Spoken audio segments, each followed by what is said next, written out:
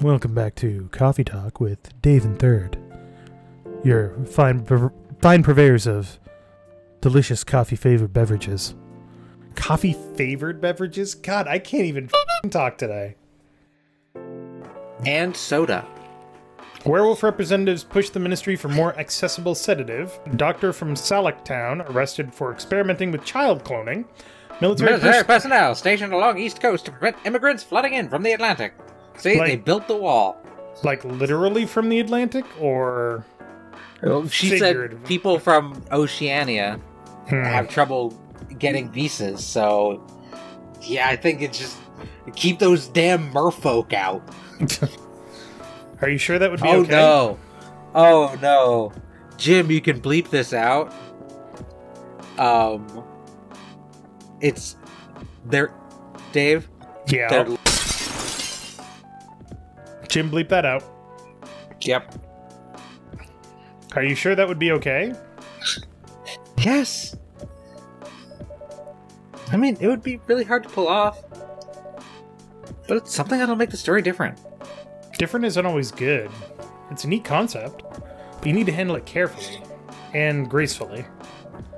I know, just completely changing the formula of a novel like halfway through writing it. What could go wrong? Good evening, everyone. Welcome, Mr. Gala. Am I interrupting? Looked like you were having an intense discussion. It's nothing. I was just talking about changing my novel into a choose-your-own-adventure. Hey, I'd read it. It was just giving me feedback for the book I'm writing. Sounds like a heavy discussion. What are you up to tonight? I'm just planning to sit and relax. Please don't let my presence interrupt you. Oh, don't worry about it. Although, I need to interrupt Dave for a moment. Sure, how can I help you? Can I have a cup of... You remember my remedy? Of course. Do you want to give it a try again? My last order might have been the right drink. Let's give it a try again, just to be sure. Okay. Remember, it has tea and ginger. Yeah, I know. It's literally on our brew pad. Is it? Tea, milk, and ginger. Galahad. Tea, milk, ginger. Boop. Can't believe all the innocent redheads were sacrificing in the name of drink. But it's delicious. Judging from the smell, this looks like it. Indeed. Actually, I had the same feeling. You can't actually tell from the smell what it looks like. I've made a note of that mixture. Perfect. Anyway, please don't mind me and continue with your discussion. Don't worry, Mr. Gallo, we're done for the night. You're done? I have a lot of new homework thanks to you. You're welcome. Tide coming? No, I'm by myself tonight. It's gonna be a peaceful night then. That's mean, Freya. Oh, come on, I was just joking. He needs to learn how to communicate his thoughts nicely, though. He might not look like it, but he's a very kind person, you know. He doesn't show it, that's for sure. That applies to you as well. Oh, come on! Who we got? Hey, Bailey's. Good evening, everyone. Welcome, Mr. Bailey's. I didn't put the period in front of the Mr. again. Hey, yeah, there's some randomly missing punctuation. How are you doing, Freya? What's with the weird announcery voice? Not good. That's what he's Markiplier. Was he? I'm pretty sure. Because he's got like the scarf and he's like a... I thought he was just like pompous Brit type. Yeah, he's pompous Brit Markiplier. Okay. Not good. What's going on?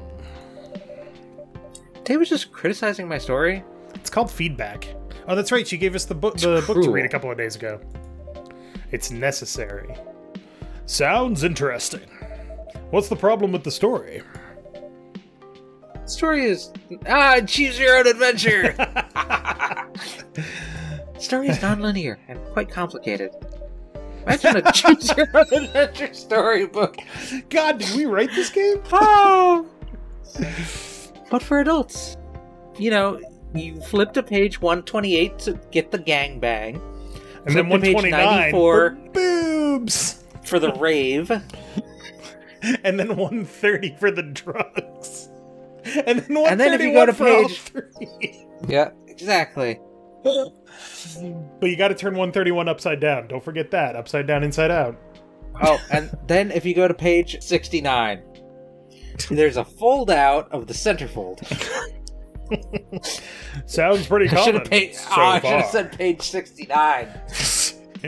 You messed up. Jim, replace whatever I said with 69. No. Just Don't horribly do it, Jim. dubbed over. Okay, that's fine.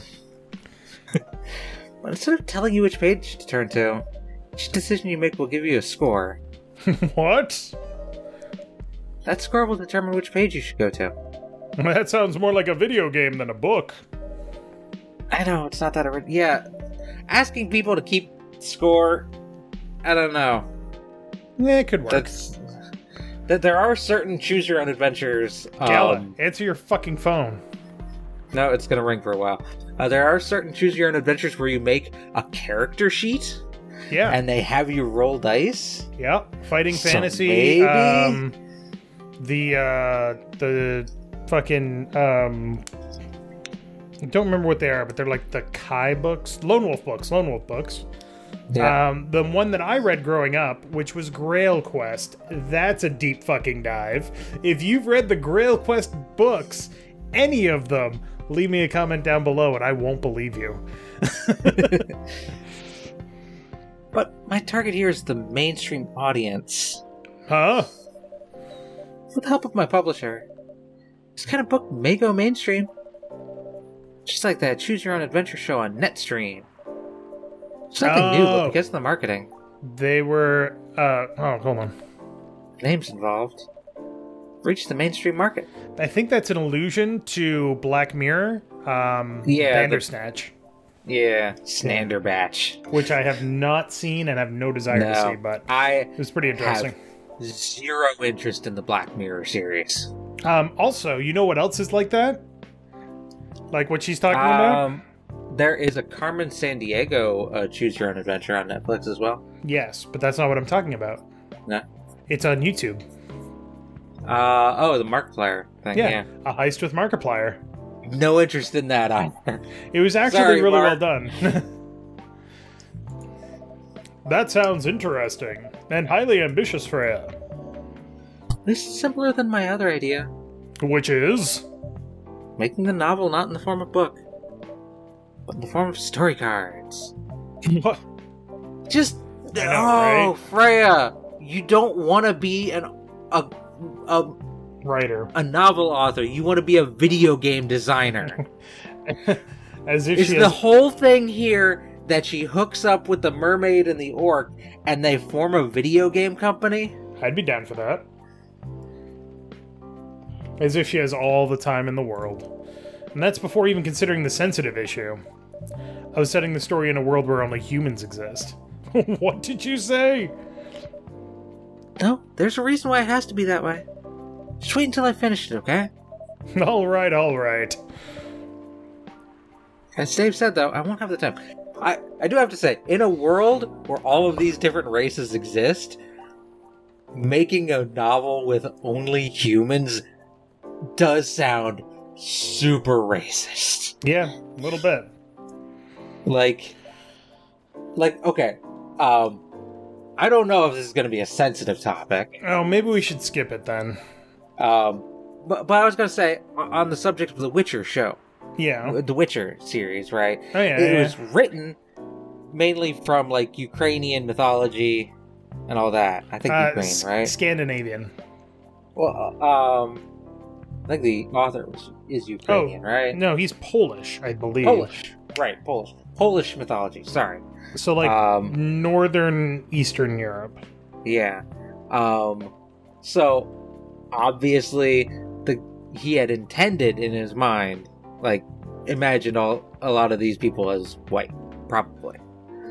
But when they cast him, like, they're like, they don't have to be white. It's a fantasy universe. And even the author, I think, is like, yeah, like, that's fine. But but people got upset because, oh, it's Polish mythology and Polish folklore. They should be white. And it's just like... What? Why? Is it set in Poland? If it's not set in Poland, they can be whatever color we want them to be. Yeah. They could be blue. Who gives a shit? So, setting out to make a universe that cuts out all the other races is a little racist. Sorry, Freya. I just... Well, I mean, the other thing is that it's still fantasy. Right. Like, when you think of elves in fantasy, do you think of, like, multiracial elves, or do you think of, like, one... Except for Drow. Not including Drow. I think of various, like, different, like, different skin color elves. Okay, I would imagine brown that... elves, I would imagine that for most people, if they're thinking about a specific fantasy race, they're thinking about one color. Orcs, hobgoblins, whatever you want to say. Orcs I'll give you because they're green. Right. Do they all have to be green? I mean, like, we don't know because nobody's really done a deep dive into that culture because it doesn't fucking exist. Yeah. It can be whatever you want. If she wants to make a world where there's only humans, it's a fantasy novel and people shouldn't read political motives into it. But if this takes place on Earth, you know... If it takes place in an alternate reality Earth, then that's fine. Well... It's still fantasy. If it's making a point of saying, like, it's only humans, then it's like making an alternate universe Earth and saying there's no black people here. Well, okay, here's the thing. It it's depends on whether or not white people on this Earth. It depends on whether or not it's integral to the story. Yeah, if it's important for the plot. I don't know. But we don't know enough. We're only getting half the story here. Anyway. We are jumping to conclusions for the sake of entertainment. It's true. Anyway, getting a normal pitch approved is already a steep climb. Let's not make the mountain even higher. Fair enough. What's the story all about, by the way? You have to wait for it. Don't want to spoil the fun. If you say so. Anyway, I haven't ordered anything. What do you want to drink tonight?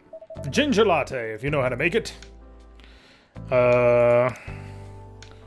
Oh, wait, that's easy. Coffee, ginger, milk. Aha! Don't forget to do a pattern. He likes patterns. Okay. I don't have the option. Oh, okay. Well, then. Here you go. Thanks. Damn, this is good. Well, this kind of drink-making skill. Wonder why your place isn't any bigger. What we have here now is more than enough for me.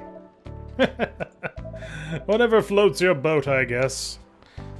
Success is not income. Success is not profit. Success is happiness. How are you doing, Bailey's? So busy with your last client? No, I'm done with her. Done? As in you're dropping the project?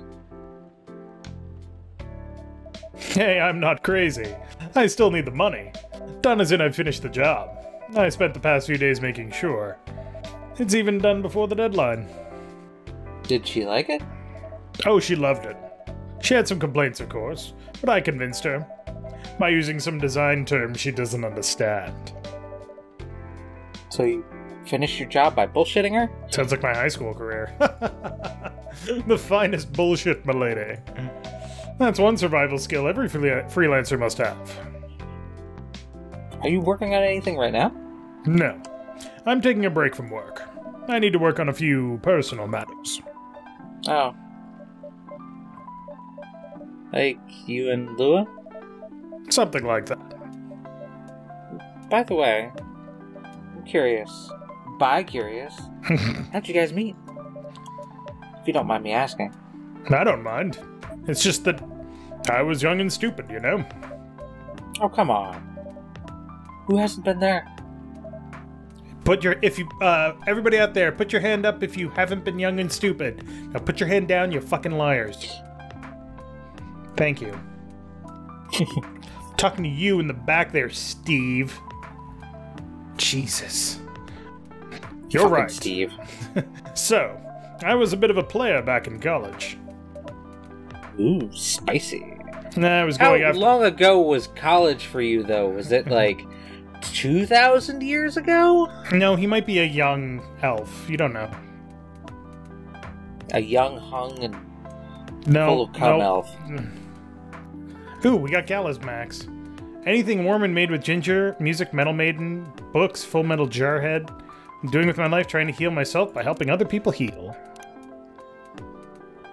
#1 pumpkin spice fan. Favorite things, punk. Been listening to Pumpkin Spice since I was a wee lad. Oh, okay. Pumpkin Spice is a band. Cool. Escaping bloodlines, experiencing life one color at a time. One day I'll have my own solo exhibition. Experiencing life one color at a time is a fucking pretentious thing to say. I'm sorry. Yeah.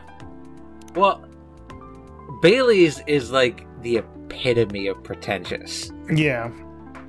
The epitome. The epitome. Apex. And I was going after my then best friend's girlfriend's friend. Wait, what? Okay, I'll say it slowly. I used to have a best friend. He was an incubus. Okay. Let's call him Cognac. Cognac has a girlfriend. Cognac. Got still following. And that girl has a friend. And the friend is the one I'm after. Oh, okay. Got it. What's the problem? She was one of the hottest girls there. But everyone knew she wasn't the type of girl you'd want to date. Why? It's... I don't want to get into details. This succubus was super hot. And all the guys wanted to sleep with her. She was a player too. Huh? Doesn't sound like Lou at all. Because it wasn't Lua, genius. Huh? Lua was my friend's girl. Holy moly. This is getting spicier. The other girl's name was... let's just call her Rose. Continue. I knew Lua thanks to her relationship with Cognac. That's a fake name you made up, right? Yes. Now, will you let me continue without interruptions? Okay, okay. So I asked Lua a lot of things about Rose. She knew what I was after. It annoyed her so much. But I kept on bothering her. I mean, I was a pretty active guy back then. So, Lua came over to visit us at one point. I lived with Cognac back in college. I'd been out and I got back just as Lua arrived. Total coincidence. We went into our place together and witnessed something surprising. What? Cognac was sleeping with Rose. Holy mother of moly! I saw the look on Lua's face. The disbelief, anger, sadness. And without even thinking about it, I punched Cognac in the face. You what? I mean, that's a good response, actually. I got into a fight with him. Oh, I haven't told you. Cognac was a Brazilian jiu-jitsu tutor for the kids. He's pretty good. Oh my. Yeah, I landed that one punch, and he beat me to a pulp. Easily. Lua begged me to stop fighting on her behalf. Much like she begged Cognac. Hey, I wasn't kidding. I lost, but I don't give up so easily. I was beaten pretty bad. So Lua took care of my injuries. We grew closer after that. And I don't even remember the exact date, but suddenly, that friendship turned into a relationship. That was one hell of a story. Well, that guy lost his job teaching jujitsu too, because it's like, you're only supposed to use that shit for self-defense, and yeah, you get punched one time, you defend yourself, but you don't beat the other guy to a pulp because of it. Yeah, well, we don't know the other side of the story. He might have been exaggerating. Have you seen her by any chance? Yeah. Lua came by a few days ago. How is she doing? She hasn't returned any of my calls or texts. Well, she's healthy, that's for sure. She got into an argument, though. With whom? There was this male model. A model? I didn't think she was the type of girl to go out with a model. But why male models? Oh, they weren't together. What were they arguing about? I like how Gala is just like trying not to be too interested, but he occasionally looks over. Gallo is like interested when they talked about a model. Is like, huh? What? Yeah. You guys talking about Hyde? We're talking about your relationship. Lua told us about the reason behind the fight, about your family stuff. This guy Hyde joined the discussion. He's upset now. What did he say? He didn't understand why Lua would insist on getting family approval, considering, you know. What? You're willing to leave your own family? You would do that for her? Yes, I would. I'm sick and tired of my family. Why would you say that? Let me tell you about my family. Or, God, you're so nosy, lady. Most elven families. They all think they're so high and mighty. If you're born an elf, there are certain unwritten rules you must follow. Reputation and appearance are everything. We must never, ever make our family look bad. You can only befriend certain people. You must dress a certain way. You can only have certain jobs. Jobs that are deemed worthy and successful. Like being a doctor, a lawyer, a CEO. You know. Ever since I was a kid, I always wanted to be an artist. I love drawing and creating art.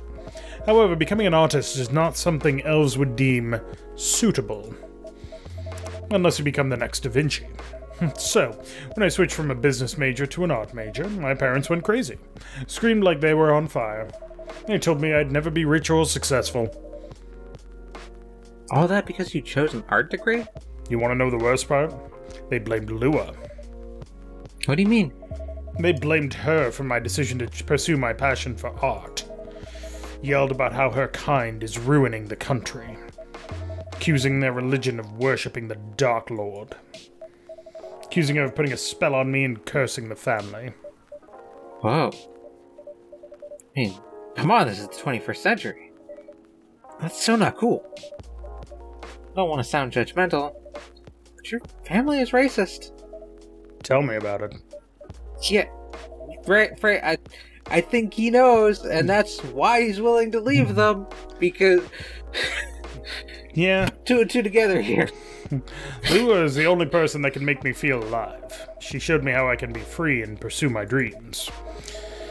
I don't understand why Lua is so obsessed with the idea of reconciliation with my family.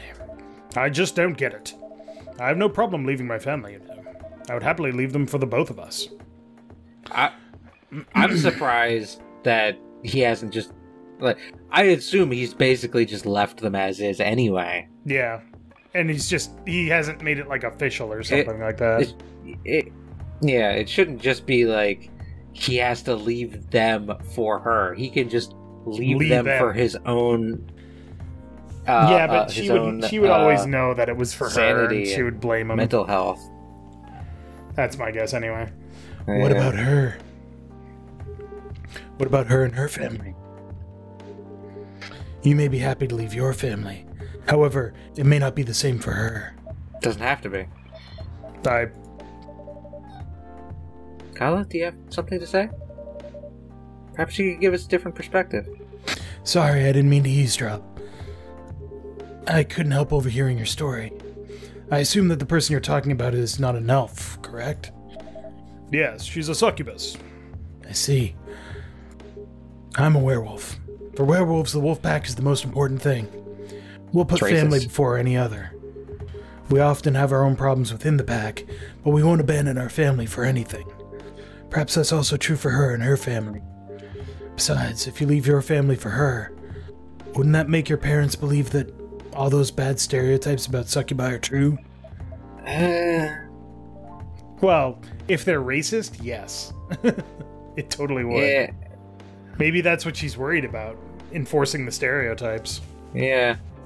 But a lot of times, there's really no, like, negotiating with the racist assholes of the world. It's just like, sometimes it's like, they're too far gone, and you may as well cut them out of your life.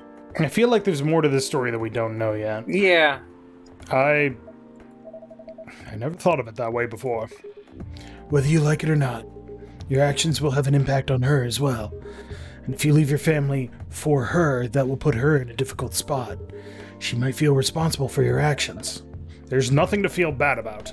I'm leaving my messy family to create a better one with her. It's easy for you to say that now. You don't know what the future holds. One day, circumstances might change. One day, one of you might regret your decisions. One day, you might use the I left my family for you card. We love each other. I'll be with her whatever the circumstances may be. You can't say that. Doesn't work that way. You know, love is like a flame. It might burn fiercely at first, but over time it will die down if you don't maintain it. Maintaining it won't be easy. It'll be hard work. Because life is full of storms. Marriage may not survive on love alone. Whoa, that's deep. We'll have each other and that's enough for us. Tell me, do you have health insurance? What? I'm an elf. Why would I need health insurance? You'll need some. What for? Immortality is an elven privilege, but you'll lose it if your family disowns you. I've seen people go bankrupt because they fell ill or got seriously injured. Empty their entire life savings for an $8 pill, because in this country they charge $20,000 for it. Fucking preach. Preach! Yeah. And if you decide to have children, they won't have the same privileges you do. There's a high probability that they'll get bullied for being a half-breed. And there are consequences. It shouldn't be taken lightly. Think about it.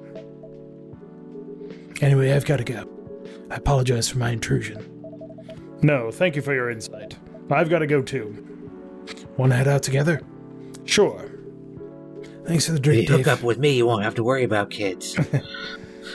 And Freya. Bye.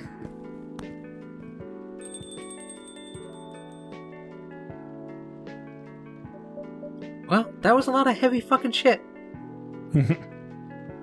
What? You made me lose 2 customers in a minute. Hey, that wasn't on me. You're leaving anyway. Are you gonna write that in They're your book? leaving anyway. Secret. Apparently what? It's a secret. Yeah. It's a secret to everyone. If your book is based on this coffee shop, how can you present a story like theirs in a world with only humans around? I'm not sure. Perhaps a hot drink will give you some inspiration. Sounds like a great idea. End of the day. So I'd imagine that there's other stuff happening, we're just not seeing it. Oh yeah, much like Valhalla. Yeah. Alright, next time on Character Select, we're moving on, and it looks like Bailey's and Lua's story might not end the best way. At least for now. Also, I find it interesting that Gala gave advice to Bailey's and Hyde gave advice to Lua. Maybe they're coordinating by accident. So thank you very much for watching. Cast. Yeah. So thank you very much for watching. Make sure to click that like button down below if you liked it. And third. Yes. Don't forget to join us the next time on Coffee Talk. Couldn't if I tried. Yeah, well. Couldn't miss it, I mean. Are you trying? Maybe. Rude.